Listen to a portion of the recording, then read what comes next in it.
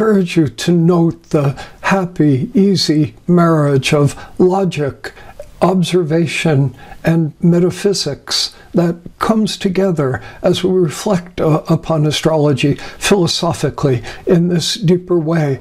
We begin to see how astrology bridges the rational, even scientific kind of mindset on one hand with a spiritual perspective, with the hungers of the heart.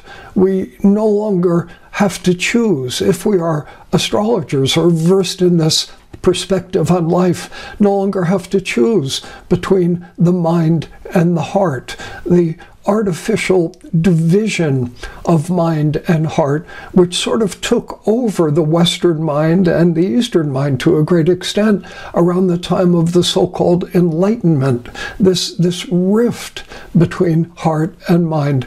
Astrology bridges it and has a healing effect, kind of bringing these two pieces together again, so we no longer need to choose between them. We can sit in a worldview that is comfortable with both, that feeds and satisfies the heart, while not insulting the mind by saying, just believe this, or just take this on faith, or put your money in this plate and everything will be okay. Astrology does not offend the rational mind. We can observe it working, and then if we're brave and independent in our thinking, we can begin to let it carry us beyond the illusional worldview that has come to represent reality as it might be dished up in a high school science class. I never want to sound